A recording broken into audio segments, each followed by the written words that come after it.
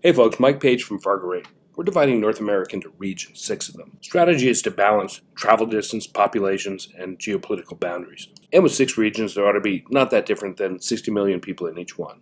Region 1 is given the name Canada. It's geographically big, has about 40 million people. The top 100 established ratings take you down to about 674, and the top players are Alex Pagulayan and John Mora. Region 2 is given the name Northeast U.S., consists of the states Maine, New Hampshire, Vermont, Massachusetts, Connecticut, New York, Delaware, New Jersey, Pennsylvania, Maryland, D.C., West Virginia, and Ohio. Top 100 ratings takes you down to 671, and top players are Mike Duchesne and Billy Thorpe. Region 3, Southeast U.S., Virginia, Kentucky, North Carolina, South Carolina, Tennessee, Mississippi, Alabama, Georgia, and Florida, and also Virgin Islands and Puerto Rico, has 100 players down to 677. The top players are Skylar Woodward and Rodney Morris. South Central U.S. is Louisiana, Texas, Arkansas, Oklahoma, Kansas, Colorado, and New Mexico. 100 players down to 677. Top players are Shane McMahon and Tony Chohan.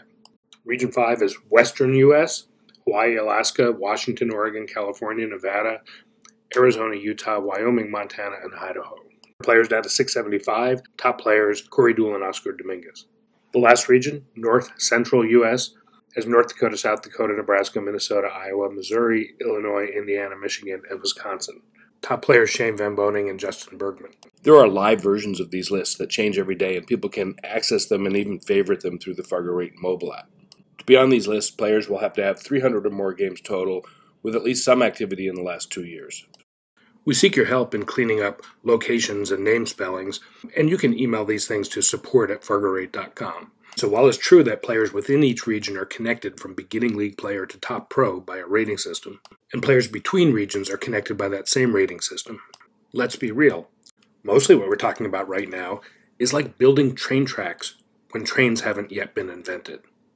With somewhat the exception of the Canada region, there are no regional pool organizations, no regional championships, no region-to-region team competitions, no travel stipends for top regional players, no tiered competitions within each region based upon Fargo ratings like Sweden is doing. But let's not sell ourselves too short. There is right now, for the first time in decades, a series of coordinated pro-level events. It's called the U.S. Pro Billiard Series. Event 2 just finished in Las Vegas. The Pro Series has rankings as well as tournament seeding that incorporate Fargo ratings.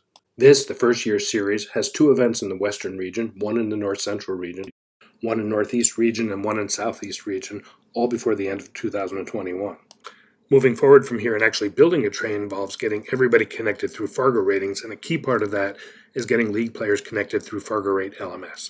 And that's happening. We've added 5,000 brand new players new to Fargo Rate through LMS just this summer. So once again, check out the regional performance lists in the Fargo Rate mobile app, and help us out by sending location or name corrections to support@fargorate.com.